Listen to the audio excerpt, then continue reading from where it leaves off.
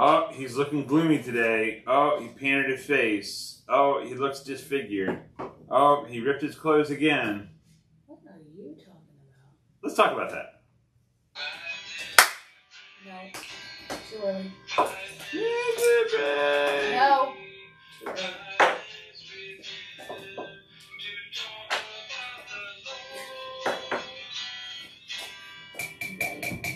Yeah. Good morning, beautiful people. It is Friday. Can you believe it? Yeah. We're here again. I think once a week we get to Friday. You know what? That's a really good point. I like every day that ends with day. Wow. That was clever. Yeah. All right. So, man, he shaved his head off again. And shaved his head off? Yeah. I mean, shaved his hair off. And walking around sackcloth and ash and putting his hands up, and he's disfigured and all kinds of stuff. Disfigured? Yeah, that's what it says, disfigured. So, I guess he's fasting again. Oh, wow, he's a great guy. Woo!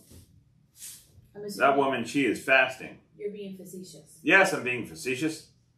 So, a lot of times in the Old Testament, people would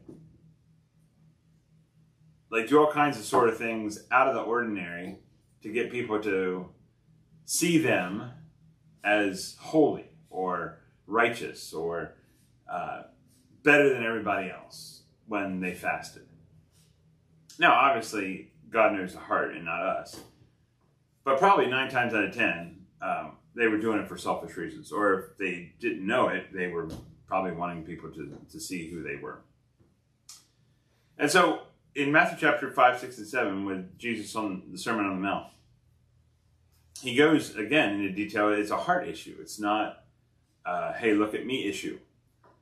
And so he says when. I love that. Every time he says we need to start doing something, it's when, not if. Like, there's not a question that you should probably not do this.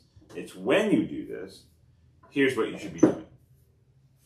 Now, obviously, fasting is this idea of giving up food for a small period of time to say that, God, you are the sustainer of life, not me, and you are the one who answered prayers. And, I can't do anything about it, but you can. Giving him the glory and dominion and power through what we're experiencing or what he needs from us. Well, he doesn't need anything from us, but what he wants from us, what our heart needs to change, what our actions and our thoughts need to change, and give him the glory through skipping out food. Now, some people do have low blood sugar, and I understand that. There are other ways to fast, such as fasting from TV or fasting from pleasures or fasting from coffee. Yeah. Anyway, so fasting is this not necessarily quote-unquote food, but normally it is hooked to food because we want to tell God he is the sustainer of life. And he's our food. He's the bread of life. He's the water, the living water. And so Matthew chapter 6, verse 16 says this. And when you fast, do not look gloomy like the hypocrites, for they disfigure their faces that their fasting may be seen by others. Oh, look at me. Woo-hoo. I'm fasting today. I'm not eating. Ha ha ha.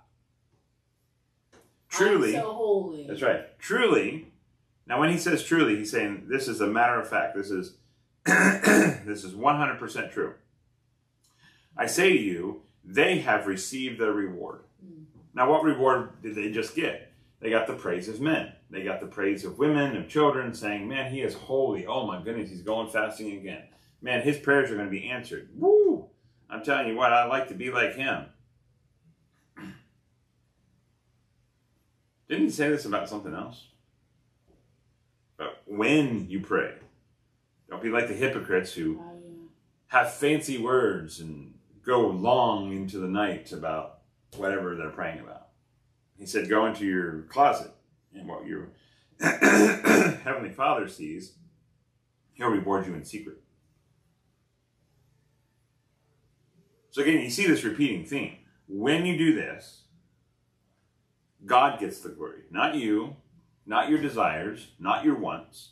He gets the glory. He gets the dominion and power over what you're praying about. He gets the choice, and you follow. He gets the loving and caring compassion and the revenge and the justice he gets everything. And yet we still want to hold on to those things that we pray about. We just need to give it up. Give it up, boys. I'm not saying turn off your mind. I'm not saying don't think logically. I'm not saying don't think through these things and have faith that actually, believes in God can do these things. What I'm saying is, because through our study, because through our logic, because through the things that we've seen God do in the past and in the future, and in the Bible, that we have faith that He's going to take it and we don't have to worry about it. We can stop worrying about it. We can stop being anxious about it. And when we fast to acknowledge that He is the one who answers, not us. He's the one that sees the past, present, and future, not us. And so we want to trust in Him and put faith in Him. And so he's going to go in a little bit more detail about fasting. We'll pick that up on Monday. But my encouragement for you is when you fast. So we should be fasting.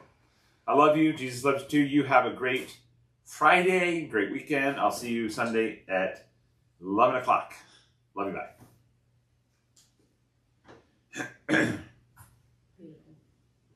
Yes. Yeah, Katie.